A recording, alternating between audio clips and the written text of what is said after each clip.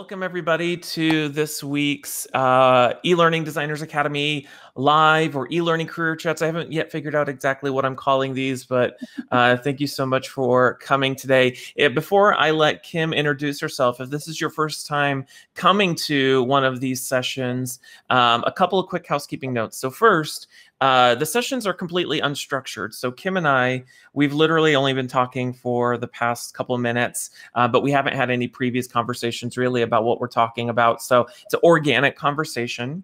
And then the second thing I want to mention too is, in addition to participating in chat, introducing yourself, you'll notice in the top that there is a questions pod or a questions tab. It's a little has a little question mark there. You can click there and submit any questions you have for myself or for Kim, really about anything career related, moving from academia to instructional design, whatever the case might be. And once we're about halfway through, we will start tackling those questions. So, hey, Kim, how are you? I'm great. How are you? I'm doing good. Now, remind me, where are you joining from? Where are you at, like geographically? I'm in San Diego, California. Oh, okay, good. Yeah. Well, I'm in Phoenix, so just a few hours. Oops, just a few hours away from San Diego. Good. A little bit hotter, but close. Yeah, it's a lot bit hotter. Trust me.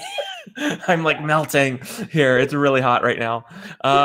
So why don't we do this? Just take a moment, introduce yourself, tell everybody a little bit about what you do for a living and kind of your journey into instructional design, and we'll kind of go from there. Absolutely. So I'm Kim Denton. I am a learning experience designer, instructional designer, and curriculum specialist at Intuit here in San Diego. And so before I went into that corporate environment, though, I spent quite a good chunk of time doing curriculum and instruction design and instructional coaching and teaching itself in academia, both in school environments and also in university environments as teaching assistant in private school adults as a language instructor. So that's a little bit about what I'm doing now and a quick snapshot about my background. I guess if I were to go way back to the beginning of the journey, hello everybody, I'm loving seeing the welcomes in the chat. Yeah, hi. Let me just give you a quick recap since we're talking about the journey from academia to corporate. So sure. Let's go way back to the beginning. I discovered my passion for teaching in undergrad at the University of Colorado. So I was a psychology major there, and CU has a gigantic psychology department. And so my focus was on neuropsychology and cognitive psychology, which really came in handy as I went into teaching, right? Sure. They have these gigantic lecture halls for the lower level classes, the freshmen and sophomore, that fill, there are 350 people in there. And so what the school does is, every year they select a few upperclassmen, upperclasswomen to be assistant teachers to the professors of those gigantic classes. And so I was selected to be one of those. And that's where I got my first taste of really good teaching. It was with the freshman and sophomore students. And so as the teacher's assistant, you lead 1 to 2, they call them recitation sections per week, where you're doing kind of mini lectures. You grade the essays, grade the quizzes, do test prep, have office hours. I really liked that, so much so that I took a job at the tutoring center there at the university. And I also took a job teaching part-time science club after school at the elementary schools in town. So I caught the bug there, graduated with my BA in psychology, got my teaching certificate and teaching license, and went on to start as a 4th grade teacher. Go Buffs! Oh, wow. I see an alumni in the chat. Go Buffs! So I started teaching 4th grade, loved it. A couple years down the road, I decided to go back to school, went to grad school, and got a master's in curriculum and instruction. So that's really kind of where formal training in instructional design began. Not as we're calling it in the capacity of corporate instructional design, but in sort of that deeper layer of, what to teach, when to teach, how to sequence it, all of that. So I did that master's in curriculum and instruction, started specializing in literacy instruction, and continued as a 4th grade teacher. And then I moved to San Diego. And when I got here, I was transferring all of my teaching licenses over to the state of California from Colorado. And I took a job teaching adults again. Okay. This time it was at a private language school here in San Diego for Europeans and Asians, mostly traveling here to study English, business English, and conversational English. So I got back into teaching adults, and then I saw my dream job at the time pop up, and that was to work at this superstar district we have here with a bunch of superstar teachers, supporting the transition from a traditional curriculum approach, which is kind of that stand and deliver, to what we call a workshop model. And so teachers out there, you're going to really know what I'm talking about. And so are my corporate trainers, right? Yeah. This is where that comes together. So I took that position, supporting that transition as a specialist in literacy. And loved it. It was my dream job because I got to really closely collaborate with these amazing teachers, my own team internally, and then we deploy out to the classroom teachers and work with them closely on looking at assessment data and how to plan that sort of human student-centered instruction to meet the needs we saw. And I brought my toolkit there to help specialize that instruction according to what we saw as need. And then I also got to still work with the students. So it was a win-win for me. Sure. So a few years after that, I was on a trip to the Philippines with a dear friend of mine who's in corporate. And we were there doing a volunteer project, a community literacy initiative, where we started a library and we, planted flowers at the school. And then I was doing a week of professional development with the teachers at the school. Sure. And on that trip, my friend who's in corporate planted the seed. She said, she was taking care of, not the professional development training. She'd pop in and watch. And she said, we in corporate have a lot of training workshops. And one of our best trainers, in her opinion, is a former classroom teacher. Have you ever thought about doing that? So she planted the seed. I was still loving my dream job. I decided not to follow that, but I went back to grad school, got a second master's degree, this time focusing on really leadership and deep assessment, evaluation of data that needs analysis, right? And taking that data to find the gap in our student performance versus where we wanted them. And then designing instruction with my colleagues to really close that gap. And so I continued doing that, used my new knowledge from my new master's, my new license that sort of enabled me to give advice and to evaluate curriculum at a district level and a county level. And so I was enjoying my dream job for many, many years until, like all things, it came to an end and the funding ran out for that extra position, as happens sometimes. So, I loved that for about a decade, really. And the funding ran out there. So I came to a crossroads. And I could either go back into the classroom as a generalist. There were a couple of positions there offered to me. I could leave that district that I loved and go to another one as a literacy coach, which I was licensed for. However, it would have entailed, just due to funding, me bouncing around to several schools, which is the norm. And where I was in the same school every day, and it really allowed me to build those relationships over the years with my colleagues that I was peer coaching and really get to know the students we were working with over their career. And it just didn't appeal to me to bounce around and give training workshops to teachers. And so I decided to diversify my skills and explore this field of instructional design, knowing that it could lead to corporate, military, or maybe, academia in a different arena. And so that's how I got there. And then I enrolled in grad school again because I love school, I guess. So I get teased for that. You know, what I love is knowledge. I just think knowledge is power. Yeah, for So I sure. enrolled in some graduate classes in instructional design and started on that journey there. Yeah.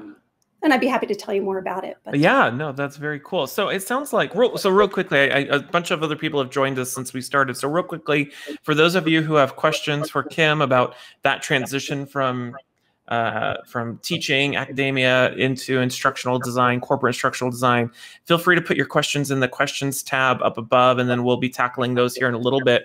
And you can upvote on other people's questions too. So Kim, it sounds like your transition into instructional design wasn't something, it almost doesn't sound like it was intentional. It kind of just like slowly evolved into that through your career progression from being in the classroom to doing the what you were doing with language teaching, and then out of happenstance, because the funding ran out, it forced you to reevaluate what you were going to do, and that seed was planted however long ago. So Yep. Let me ask you this. So when you look back at like when you got your degree, it was in curriculum, and what else was it called? Curriculum and what? Curriculum and instruction was the first one. Yeah. Mm-hmm. So at that time, was the prospect of corporate instructional design at all on your radar? Not at all. I mean, you know, that first master's was in the early 2000s. Oh, wow. Okay. Right? So yeah. I did my bachelor's in the 90s, right? Sure. Early 2000s. No, you know, I chose to do that because I found in my classroom that there were just problems I didn't know how to solve, and I really wanted to be better educated and better skilled at how I could solve the gaps I was seeing in my students' literacy, which I felt is foundational to their entire education. And so I chose to take a really deep dive into that topic so that I would have a bigger toolkit. Sure. So let me ask you this. So when that funding ran out and you were no longer in that dream job position and you were forced to reevaluate, like when you look back on that retrospectively, are you happy that the funding ran out, or how do you feel about that now? How do you process that now? I feel like that. Yes, I'm very happy about it. I'm very happy about it. You know, I really enjoyed the work I was doing.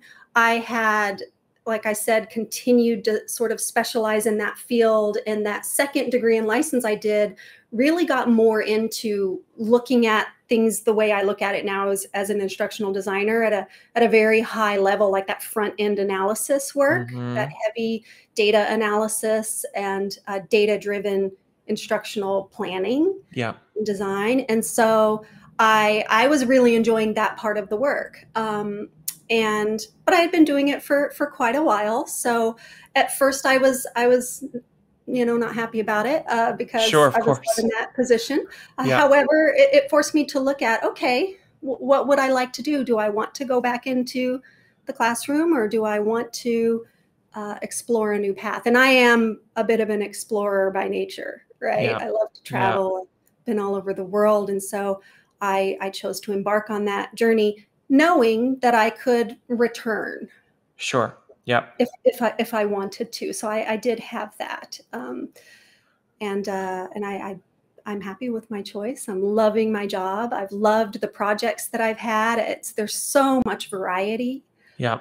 Well, I think what's so powerful, the lesson in that, and I think that's such a great attitude to have, because I think the lesson to be learned in that is that, like, in that moment, you know, when you lost your dream job, it probably felt horrible, and you were probably like, what the heck am I going to do? But like the attitude you seem to have about it is it was an opportunity for you to pivot and reevaluate what you wanted to do and redirect your energy moving forward, maybe not in the direction you thought you were going, but in a different direction. And it ended up being a good thing as a result of it, right? Absolutely. Yeah. Absolutely. Yeah.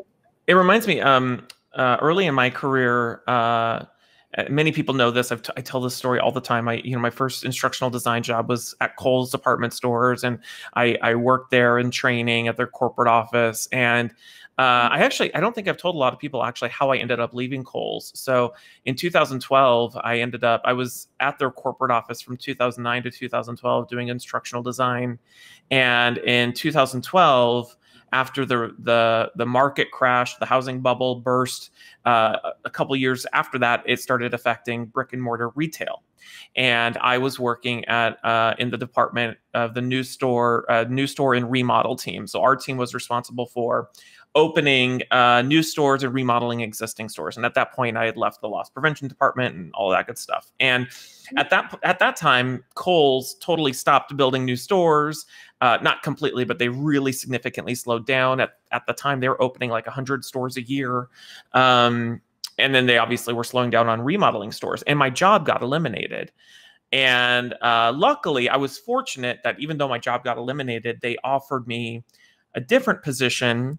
But it was like in the finance department as like a business analyst, had nothing to do with training or e-learning. And I remember thinking, heck no, I'm not going to do that. It'd be miserable. And at the time, it was so scary because I was comfortable. I was enjoying what I was doing. And I thought, what the heck am I going to do? But when I look back on that retrospectively, that moment of freaking out and going, what am I going to do?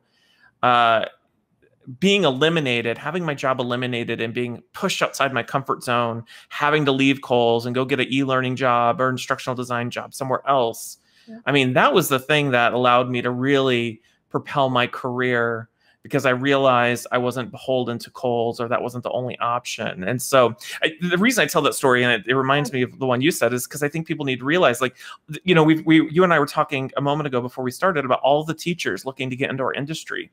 And I think a lot of teachers, you know, those who are transitioning out of or wanting to transition out of the classroom, because the last year and a half with COVID and everything that's been thrown at them has been horrible. And a lot of them are going to come out of this burnt out and probably more cynical than they were about the way they're treated and their jobs. But for those who choose to use it as an opportunity to redirect that energy towards something better, I think they'll look back on it as a positive thing because they got pushed outside their comfort zone, right? I don't know. What do you think about that? I completely agree. It's funny, our stories are similar in that way, right? It's that particular position ended and there were other positions in that same sort of territory, right? In that same place. Like you said, you could be a business analyst and I could go back into the generalist classroom. But I just, you know, I believe in following your passion and your interests, and I just wasn't feeling that. And so, no, I think that that's a wonderful way to look at it. I also think that it's worth a try. I always say with any big transition, just because you decided to try it, you can stop at any time, right?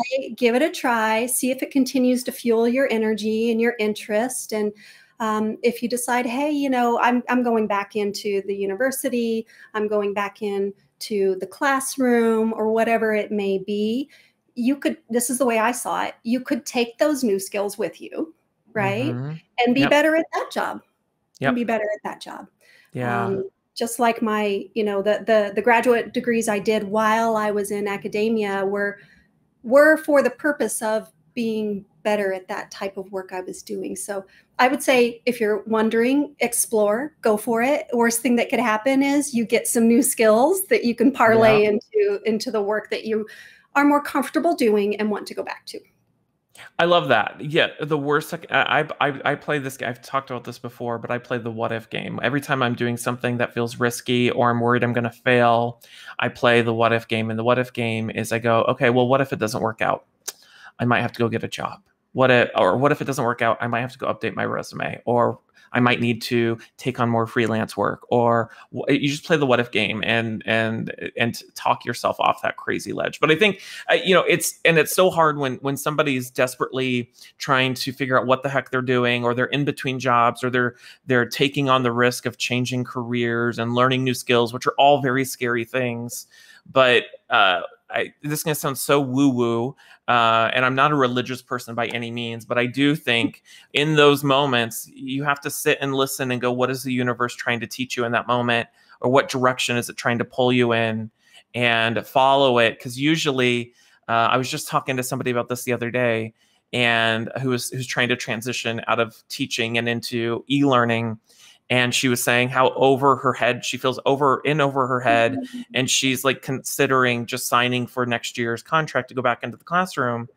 And, I told her, I'm like, you got to do what you got to do, of course, to pay your bills and your livelihood. But if you choose to stick with it and stay outside your comfort zone, it's usually where the magic happens. It's where you grow. You know what I mean? Yes, I love that. That is where the magic happens. It is where it grows. And, it's called growing pains for a reason. Yes, because it hurts. It hurts a little bit sometimes, right? Yeah, yeah. And the road less traveled is a bumpy journey sometimes. It's not a smooth path. So it really depends on what feels right for you, but I would encourage people to go for it. And in terms of signing the next year's contract, I completely understand that. When my friend planted the seed about corporate training, I said to her, that is interesting. The problem is the timing with the way that district contracts are done. Is a very small window of time that you could explore that. Otherwise, I would have to be dishonest. Right. And not tell corporations that I would interview with that, I'm going to try this out, but, if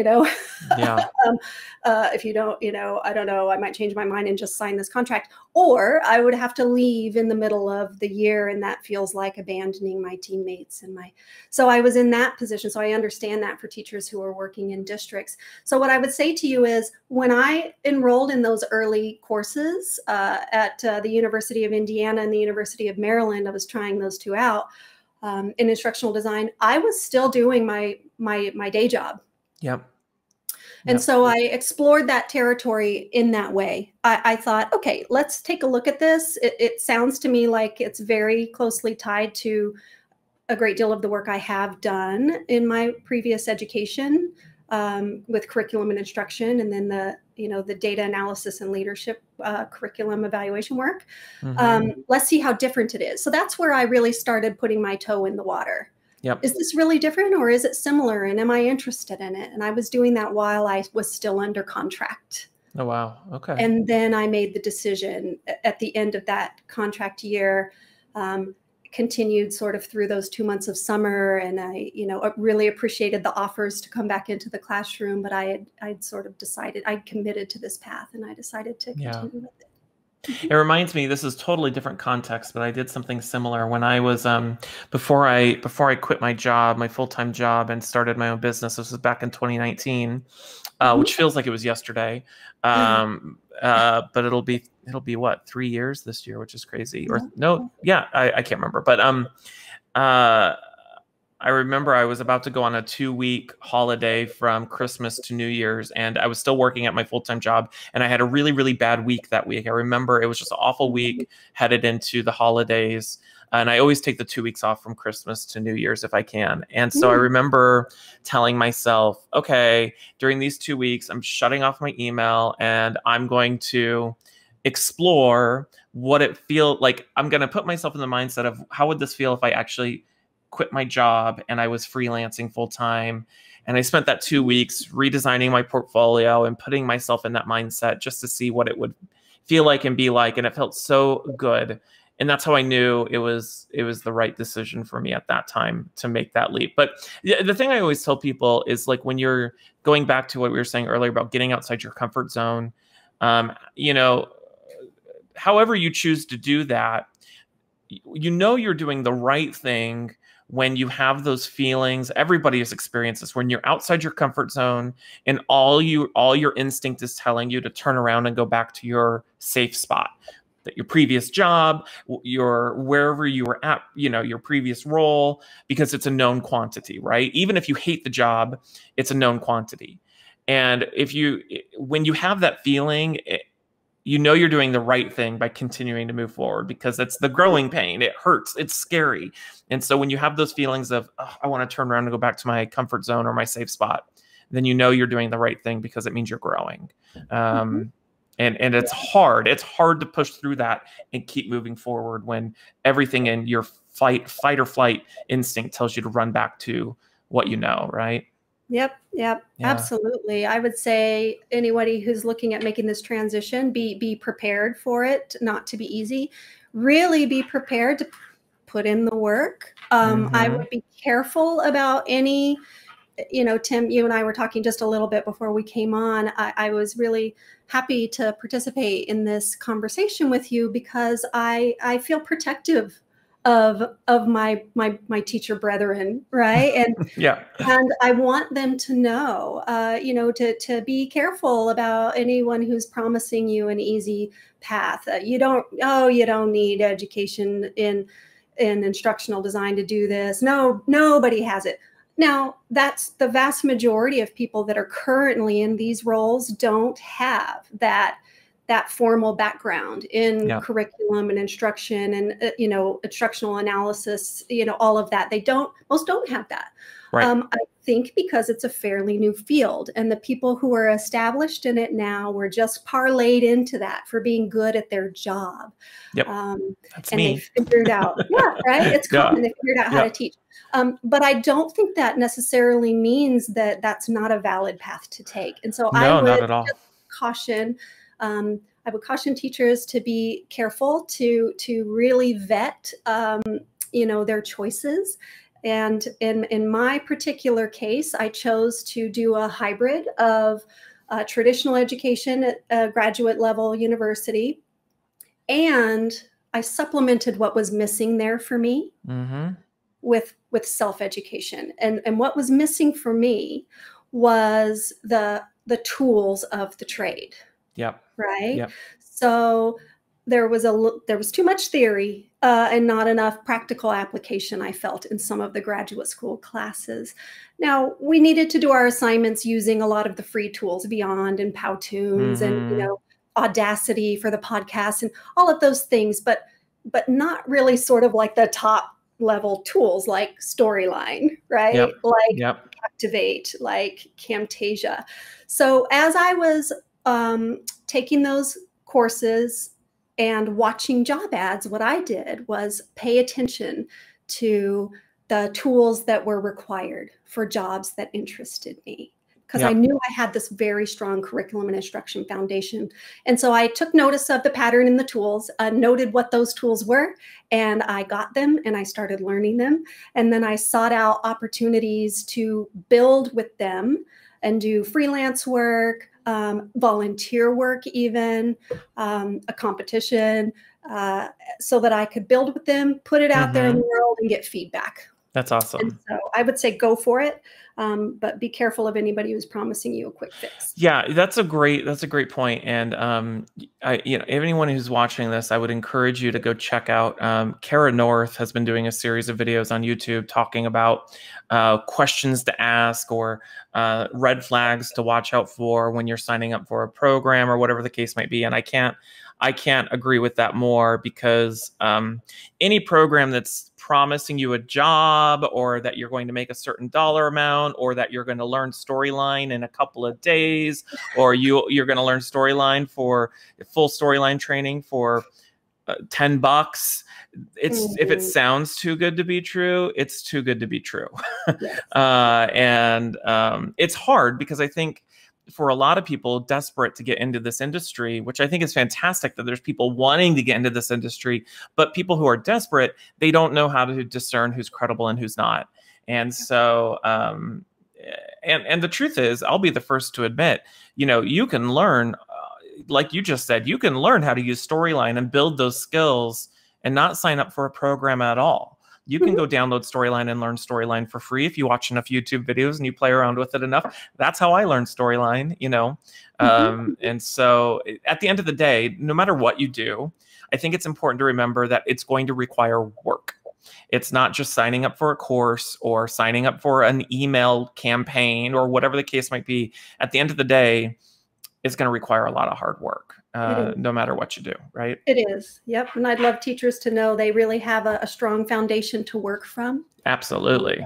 And their job, if they're interested in transitioning into the field, is to look at the skills and tools that they need to acquire to fill out that skill set.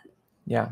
Well, good. Okay, so we're about halfway through, and we have some questions in the questions pod. Again, for those of you just joining us, you can put your questions in here and upvote on others, and then we'll start tackling these. So let's tackle some questions, Kim. Okay, our first question comes from Floyd. Hey, Floyd. And Floyd wants to know, can you tell us about how you translated your experiences in academia towards the work in a corporation or a corporate instructional design? Was it challenging to convince a corporation to respect your education experience? I have thoughts on this. I just had an epiphany about some of this stuff recently, but I'll let you start with this one, Kim. What challenges did you have about translating your experience, or what tips would you give on that? Yeah, I think, thanks for the question. I think it really has varied in my experience, just to speak to the respect of the academic background. It really varies from person to person. Yeah. And so, you know, be prepared for that. And in terms of how the skills transferred in, I have found them to transfer in very, very nicely because of I spent so much time in a very heavy data-driven district. We loved our data, right? And in instructional design, we would call that front-end analysis, right? That's in a corporate industry type environment. Yeah. That's that needs analysis, where we weren't doing the type of work where you're just teaching out of a manual and somebody's telling you what to say. We were doing that work that is the work of an instructional designer and learning designer in a corporate environment, which is identify in a corporate environment, it's identify the business goal, right? And where is the gap between that goal, that metric we want to meet, and what people are doing right now? Yep. And what's the data telling us about the reason for that gap? And then we begin designing our instruction. So that's the same type of work that I was doing. And I was working at, you know, that strategic level. Yep. So it has transferred very nicely for me. A place that has been a challenge in the new environment is that the environment I came from, it's a foregone conclusion that we are going to be assessing heavily, looking at data heavily, and then making data-driven instructional and curriculum decisions. And what I have found in some environments in industry or other areas is that step, people sometimes want to rush past that step and just say, hey, we've got a problem. People aren't doing X and we want them doing that. They're doing Y. So let's make a training so they'll do it. And they're missing that middle step. Right. So convincing sometimes stakeholders to slow down and be very thoughtful about what we are going to design to teach has been a bit of a challenge sometimes. So I don't know if anybody else noticed what you just did right there, but everything you just said is a great way to illustrate how what you would do as a teacher applies in a corporate setting. And this kind of relates to my epiphany that I've been thinking about recently. When you go into an interview, you know in your gut what things are your blind spots or your weaknesses or the things that you're concerned that the hiring manager might question you on or have skepticism about your abilities on. And one of the things I've learned, I was just coaching somebody about this the other day who's going into an interview. And I told her, I said, you know, when you're in that interview and those things that you know that they're going to question or that are your blind spots, that you know that they're going to know that, the sooner you can address it directly with them before they have to question it, it takes the power away from it. Like acknowledging, yeah, you know, in the school environment, this is how we did it, but this is how it might translate in a corporate environment. That's exactly what you just did. I don't know if you intentionally knew that you just did that, Kim, but that's what you did. You said, well, this is how we did it in the school environment or in academia, and this is how it would apply in a corporate environment. That convinced me that, oh yeah, you get this, you understand those skills. And so it's about tackling it head on that, yeah, there are things that you do differently in a school if you're a teacher, but it does apply in a corporate environment. Let me explain how, right? That's what I would say. Yeah. Yeah. Oh, yeah, absolutely. And I saw a question scroll through where somebody was kind of asking about that in particular. And I think absolutely. And one thing I didn't do before I left that I would maybe recommend to people is, if you are in a very data heavy environment, start collecting the examples of how you're doing that analysis and the decisions that you're making. That will tie very nicely to the front end needs analysis, and then the gap analysis, and then the design. And I completely agree with you, Tim. That's the approach I took in interviews. Don't try to hide it. Be very clear about your strengths and your weaknesses. I would say in mine, I happen to work in a very tech heavy environment. Even though I have all of our instructional design tech fields, it really can't compare to the type of incredible level of technology that's happening constantly at Intuit. Yeah. And I was super clear. I bring analog skills. That's what I'm going to bring to this team. There are going to be some ways that, I am not keeping up with the technology here. And they said, oh, we understand that. We can help you with any technology questions that you might have. So be very clear about that. I would also be very clear about your experience with collaboration. It is and be aware of that if that's a blind spot for you, and fill that in your skill set. It is not uncommon for university and K-12 instructors to spend a lot of time working on their own in a room. And so I fortunately, over my decade of doing peer coaching and doing, the work I did with the district leaders and my team and the classroom teachers, was heavy, heavy collaboration work. So I was able to speak to that. If you have that, you need to highlight that. And if you don't, you've got to start going and getting it. And there's nothing wrong with being upfront about what your weaknesses are. The sooner you can acknowledge it before they have to question it, it shows the hiring manager that you're self-aware. And I will tell you, as somebody who's managed people before, managed a team of instructional designers before, self-awareness is such a strong commodity as an employee. The employees I always loved the most, who were self-aware about what they were good at and what they weren't good at, and where they stood and what they're doing to address their blind spots or weaknesses. There's nothing worse than somebody who's not self-aware that they're not good at something. And so show them that you're self-aware, that, I might struggle. I haven't worked on a collaborative team before, but here's what I'm doing to build that skill set so it's not an issue for you, right? So addressing it head on. Absolutely. And also it gives your hiring committee, when I have been in panel interviews, right? 4-hour interviews where it's a whole group of people with a bunch of different perspectives and questions. It gives your potential team a chance to make the decision. Hey, can we fill in where you might have weaknesses that you need to strengthen? That's not a problem for us. You've got what we need. We've got what you need. We will make a good team. And being honest about that up front will enable them to make the decision as to whether you are a right fit for that team. Yeah, absolutely. Good. Thank you for that question, Floyd. All right. So our next one is, I think it's Liesel. Hey, Liesel. Liesel wants to know, is it advisable to get a mentor to assist one with the transition from teaching to academia? Yes. But Kim, what do you think about that? Well, I think having mentorship and guidance is always advisable. Really. That's sort of the oldest model in the world, right? Is the apprentice to a practitioner model of teaching. And so having somebody who can guide you through that is enormously helpful, I would think. And also a community. That's something that I've noticed, Tim, about what you have going on, is the community of people who have knowledgeable leaders, right? But also a community of people that they can talk about what they're learning with and try things with, and just go through that journey together. Yeah, well, I would say I thank you for that, and I totally agree.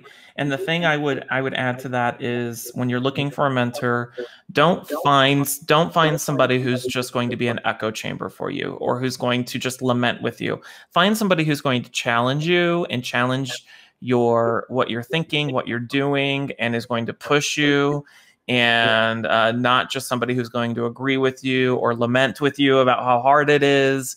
A mentor is not somebody who's always your friend. A mentor is somebody who you can trust to push you outside your comfort zone. And when they're annoying you because they're pushing you so hard, that's a good thing.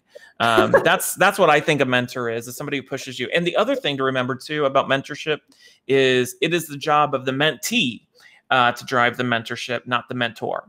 So pick somebody who's going to push you and utilize that person's time productively for you. Don't expect them to drive the relationship. I don't know. Do you agree with that, Kim? That's a really good point. It makes me think about what we were discussing in terms of just, vulnerability and transparency in an interview. As, being able to really, if you have somebody who's mentoring you and coaching you, come to them and say, I'm struggling with this. Yeah. I don't know why. Can you help me? That's what they're there for. Yeah. A mentor who just makes you feel good or just laments with you isn't doing you any favors. They're not helping you. All right, good. I hope that helps Liesl. All right, so our next question comes from Jacqueline Hiller. Hey, Jacqueline. Jacqueline wants to know, how do you feel like, the degree was necessary for your transition to L&D into a corporate setting? Do you feel like a degree is necessary to get an L&D job in corporate setting? I don't. And that is why, I mentioned before, I enrolled in the graduate courses at University of Indiana and University of Maryland. And I thought, do I really need a third master's degree? Like, is that something I need to do and pay for, right? To explore this job path, right? So we have to keep that in mind. I was not sure if I was like, I'm going to be like, I'm going to go back to being a literacy coach in districts. So I was still exploring. And I decided I was not going to commit to the full master's degree. What I did was found a program that enabled you to do half of it. To do they called it the MicroMasters. It's just a branding for a certificate. It's common in master's programs that you can do the certificate and then you can continue, right? To do a full master's with the thesis and the research and all of that.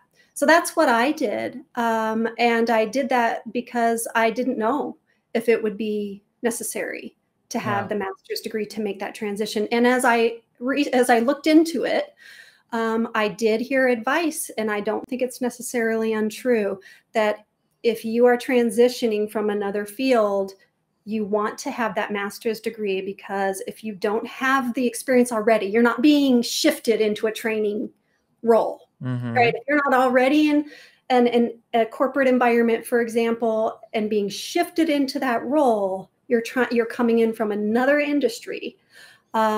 Then you need that degree because other people are going to have it. So when it comes to you or them. So I had heard that, but I thought to myself, well, I'm not fresh out of college. I'm not, I have a broad and deep foundation already in instruction and design.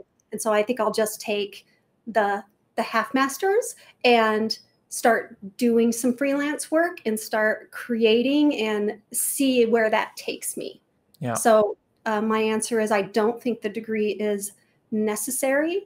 I do think you might want to explore the certificate process. But again, remember, at university, the majority of what I've seen and heard is it can be very heavy theory-based. So be sure to supplement that with the practical tools of the profession. And see where that takes you. You may not have to do a whole degree. I've talked about this before. I totally agree. I've talked about this before. Hiring managers nowadays, and this is becoming more and more common in corporate settings, they care more about what you can do right now, not just what you know. And so, focus on the practical skills. Can you build a course and storyline? Can you do a needs analysis? Can you analyze data? Can you create a project plan? Can you have a kickoff meeting with stakeholder subject matter experts? Can you write a storyboard, right? Can you design a facilitator guide? Like, those are practical skills. And to your point, Kim, a lot of the degree programs don't focus on practical skills. They focus on theory. And so the answer I give people is don't go spend thousands of dollars on a degree just because that's what society has told us that's what you're supposed to do. If you're going to go get a degree, that's fine. I encourage anybody to go get a degree if you know what your intentions are in getting it. If you're doing it just because you think that's what we, because that's what we're told when we grow up, is we're supposed to go to high school, go spend thousands of dollars on a degree, and then find a corporate job. But that's just not how it works anymore. So yeah, no, and I think to your point, I guess what I would say is, if I had to say what's more useful and important for a transition like this, a degree in instructional design and technology, or a portfolio that shows your ability to do the work, to really build, to really do that planning, to really do all of that, the portfolio is going to be more valuable, in my humble opinion, because it is proof of what you can do. And I mean, and I don't begrudge anybody who has a master's degree or a PhD. I think those are huge accomplishments. But I'll tell you from experience, I've interviewed people and hired people who had PhDs and master's degrees, and they couldn't perform the act of instructional design to save their life. So, and we talk about this in instructional design. We, as teachers, as educators, we know knowledge and behavior aren't mutually exclusive. Just because people know doesn't mean they can do. So focus on building the doing, and then consider maybe supplementing it with the knowledge. That can help advance your career in the long run. But making the transition, I would say, the portfolio is number one. So absolutely. Just like in instructional design, it's not that we want people to know things, we want them to do things, right? So I would say your potential employer is looking at that in the same way. What I want to know is what you can do with your knowledge, not just that you have it. Yeah. Good. Oh, thank you, Jacqueline. Jacqueline. I don't know why I'm having a hard time with that. Jacqueline. There we go. All right. Our next question comes from, I don't know if I'm going to get the name right because it's just the email, but Silo Dina. We'll go with Dina. Dina wants to know, where did you find support regarding the language that highlighted your skills when you made the transition? So how did you find the support regarding the language? Like, how did you translate your skills? What was the language you used? I think that's the question. I think so. I think I get it. What I did was, just as I was going through those graduate courses and other types of trainings, the support came from myself, I guess. I thought to myself, they're calling it this, but it's this that I know how to do, right? Industry, instructional design, experts. One that I was listening to give a talk about the comparisons between instructional design in industry or corporate and in academia. She's saying it's the front end analysis that happens in corporate that may not be happening, especially at a university level, because the approach is totally different. That's not the approach a university is taking. And I just know that, okay, well, that's what I have already learned and done as data-driven decision-making.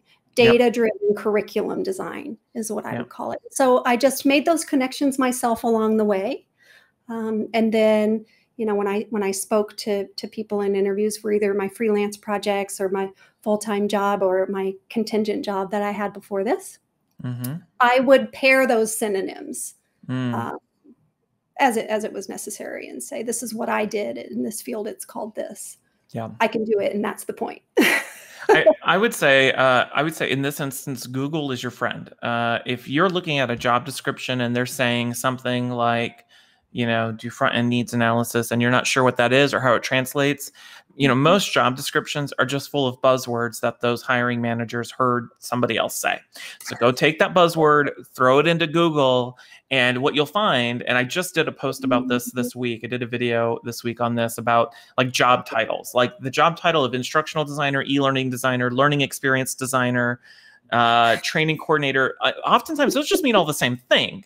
It's just we call them different things, right? Right. And so Google's your friend. Like, take those terms, Google it, and you'll discover that a lot of it's just semantics. Lesson planning and curriculum development are kind of the same thing. A faculty meeting and a stakeholder meeting, could be the same thing. Teaching, facilitating, same thing. We just call them different things, That's right. Or that workshop facilitation where my friend planted that seed. She said, you're doing workshop facilitation. with these teachers, showing them how to do it, training them on how to do it. And she said, that's what we do in our corporate environment. We have these big workshops and that our trainers run. And so, yes, there are a lot of parallels. And to your point, Tim, a lot of it's buzzwords, and a job description may be written by a hiring manager who actually may not even know what a lot of those things mean. So it's your job to go to the interview. And a lot of times those job descriptions are, they might have been initially written by a hiring manager, but then the recruiting and talent team edited into whatever standards they are. And a lot of times, I mean, this is one thing I've learned too, is like most recruiters, when you do that first initial call with recruiters, they have no idea what any of that stuff means. They're just making sure you're a sane person. I mean, so it's just important to remember that those things are usually, more often than not, it's just semantics, buzzwords. Google them and you'll find that it's far less complicated. Yes. And take the initiative when you get to speaking to someone who is looking to hire you, to find out what it is that they need. Yeah. Right. Yeah. So for example, in an interview I was in, it was to do a lot of VILT, virtual instructor led training, and transitioning during COVID from these workshops and these onboarding lessons that were done in person in the past now had to be done virtually. And so that I was brought in on a contingent contract to work with that team and their in-house experts on how to do that. And so, one of my first questions was, okay, well, do we have our learning targets? Do we have, do your instructors know what their learning objectives are? And it's, we have topics, right? So ask what's going on? Why are they looking to hire somebody? And then find out if you can fill that need or not. Yep, absolutely. All right, we have time for one more question. And I like this one. It kind of, Jacqueline asked this earlier, but it has our most votes right now. And it was, I think it's a good segue into one of our previous questions. So how do you find a mentor who will help you with your transition or your journey? Here's what I'll say, and then I'd love your thoughts on this, Kim. How do you go about finding a mentor? Well, I think the best thing you can do, if there isn't already somebody in your orbit who can help you or that you think is a mentor, I mean, spend time on LinkedIn and look at the people online that you admire. Find the people who are doing the thing that you want to be doing, and then send them and reach out to them, send a really thoughtful message and reach out to them and connect with them. And you'd be amazed at the number of people out in our industry. Myself, Kara North, I'm sure Kim has mentored people. Cheryl Oberlin, who's here with us today. Aaron Chancellor, Erica Zimmer. I mean, all of these people, Heidi Kirby, all of these people do mentorship for people in this industry. And they give their time away for free. And the thing that always kills me inside a little bit, or the thing that makes me so sad, is when somebody reaches out to me and was like, hey, I would love to pick your brain, but I'm so sorry to bother you. You must be so busy, da da da da da. And I always feel bad. Like, don't apologize for sending a thoughtful message to another person. I get dozens of messages from people today, every day, where they send one-line sentences where they're like, teach me e-learning. And I'm like, and that kills me, because it's like, well, could you put some thought into your message? And so if you put some thought into your message and really send a thoughtful message, you'd be amazed at the people who are willing to give you their time. That's my take on it. I don't know, Kim, how do you find a mentor? What tips do you have? Yeah, I'd agree with that. And also be prepared to talk about what you're already doing, right? Yeah. Show you're doing the work, you're really putting it in, and you're looking for a champion, somebody that can support you in what you're doing, not hand it to you. Right. Give you the answers, right? Yeah. So I would say also ATD, Association for Talent Development, was a great resource along my journey for a lot of reasons. You have your professionals networked into that in training and learning, and they're there to guide and share their knowledge, experience, and wisdom. And then also it's a great place to meet, colleagues. So ATD is great for that. And then I would just echo what you said, Tim.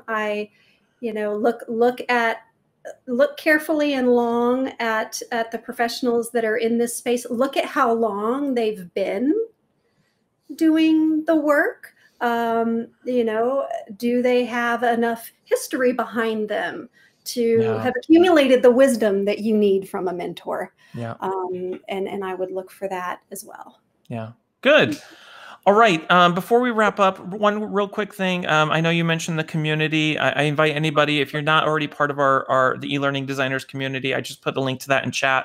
Feel free to join us there. It's completely free. It's just a group of like-minded folks. And we're just starting to do monthly challenges, and then we do Feedback Friday, and we have a lot of fun there. So feel free to check that out. Kim, thank you so much for joining me today. This was a fantastic conversation. And where can people connect with you, find you if they want to maybe reach out to you or anything like that? Sure. Yeah, it was my pleasure. Thank you. It flew by, and Yeah. thanks for all of the great questions, everybody. And you can connect with me on LinkedIn. Perfect. That's the quickest and easiest way to do it. Kim Denton. So you'll see me there. Awesome. Well, thanks again, Kim, and enjoy the rest of your week. And thank you, everybody, for joining. Thank Bye, you. everybody. Thank Bye. you. Bye, everyone. Bye.